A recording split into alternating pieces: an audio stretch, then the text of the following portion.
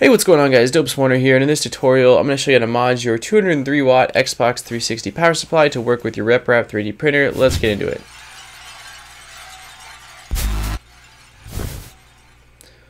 So again, you will need a Xbox 360 power supply, and not just any. It's got to be a 203 watt power supply. It does say on the power supply, so it's really easy to tell which one you have. Once you found out that you do have it, you're going to go ahead and take the end of the plug and just snip it off with a pair of scissors. Make sure you snip it as close to the plug as possible, so that way you have a little bit more length on the wires in the end to work with. Now, there's probably easier ways to do this. You might be able to actually get this off by using like large wire strippers, but for me, I just literally took some scissors and cut off and kind of just kept messing with the outer covering on the power supply cables. I sped that up because it took way too long. It was a little bit frustrating. It's a pretty thick cable, which I mean is good.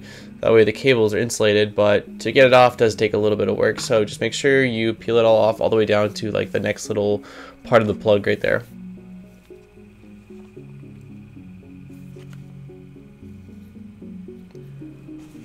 Once done with that, then I just kind of separated the cables inside. There'll be 3 yellow, 3 black, and there is a blue and a red one. So just kind of put the 3 yellow together, 3 black together, and then blue and the red. Then I just used my wire strippers to strip off the ends of all of these. Hopefully you have better wire strippers than I do. Honestly, I normally just use my teeth to pull off the cables, but I didn't really want to do that on camera. So I got my like 80-cent wire strippers that I picked up that aren't the greatest, but I guess they were okay. So we're going to now combine the blue and the red cables. I literally just twisted them with my hand. I didn't even solder them. You can solder them if you want. Twisting them worked fine for me, and this basically just makes sure that the power supply, when it's plugged in, does not stay in like sleep mode or standby. It actually gets powered on when you plug it in. So I just twisted them. I slid over a little bit of heat shrink tubing to cover the exposed wire and sealed it up. You could always put a switch or something like that in between these two if you want to be able to switch the power supply on and off without having to actually unplug it. It's your call. I might do that down the line.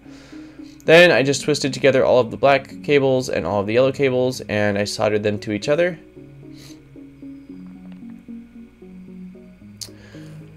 You will then need 4 cables. You're going to need 2 thicker ones and 2 thinner ones.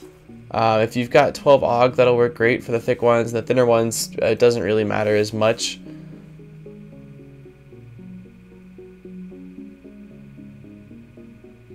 So you're basically going to want to solder one of the thick and one of the thin to the positive terminals, and one of the thick and one of the thin to the ground terminal, or ground wires that you bunch together.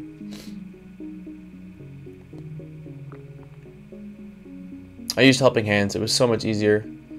So as you can see on the left side, I've got the helping hands holding the Xbox 360 power supply with all of the positive yellow cables that I've soldered together.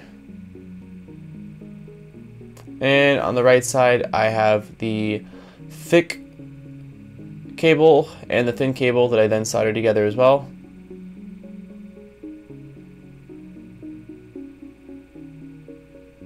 So this is for the ground. I already did the positive, but this is the same way you do it. So thick one on the left, the other 2 cables on the right, then you want to solder those together. So basically taking that one, or those 3 black cables that you soldered together and turning that into 2 ground cables. So once you've done that, just cover it up with some, if you have heat shrink tubing or electrical tape, just something so that way it's not all exposed. Then just take the RepRap plug and basically plug it in order from left to right. The thick red, the thick black, the thin red, and the thick, and then the thin black, sorry.